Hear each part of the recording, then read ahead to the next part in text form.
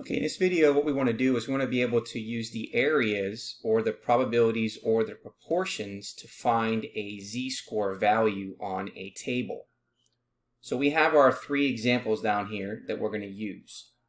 The first example is to find a z-score with a probability of 0.0071.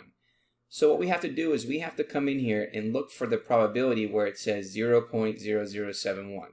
So if we come over here and we look on the right side, these numbers are a little bit larger. If we go over here, you will see that we will find the following. There is the probability of 0.0071. And now we need to associate what is the z-score that is with that. So if we move to the left, it's going to be giving us the beginning part of that z-score. So it's negative 2.4, and the last digit is 5. So therefore, this z-score would be negative 2.45. Okay.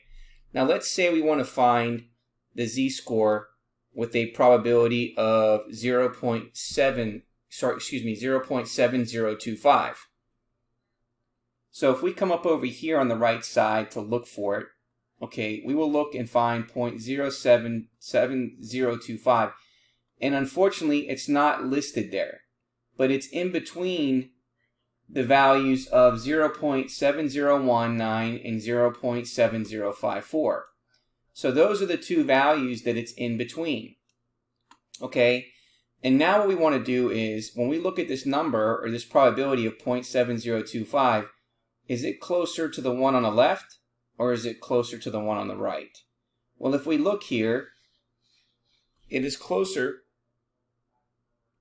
to the area to the left, so that means we're going to choose 0.7019. So now going back up over here, we're going to go to the area of where 0.7019 is, scroll to the left, which is the beginning part of our z-score, which is 0.5, and the last part is 0.3 or 0.03. So therefore, our z-score is going to be 0.53. Okay, now the last scenario that we would want to find is find the z-score with a probability of 0.9500.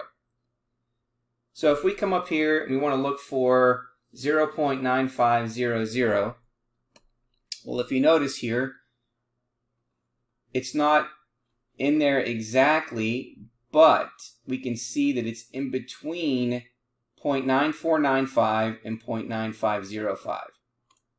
So it's in between those two numbers. Okay, but if you notice here that the difference between the lower one and the higher one is the same. So therefore, in this scenario, what we have to do is we need to look at what is the z-score for 0.9495. Well, for 0.9495, we see that it's 1.64. And then also for 0.9505, it's 1.65. So therefore, it gives us those two z-scores. So when it's exactly close to each one of them, we need to find the average of those two z-scores. So we would take 1.64 plus 1.65 and divide it by 2 to give us a z-score of 1.645. So these are the three scenarios, and we want to find the z-score when we're giving the area using the table.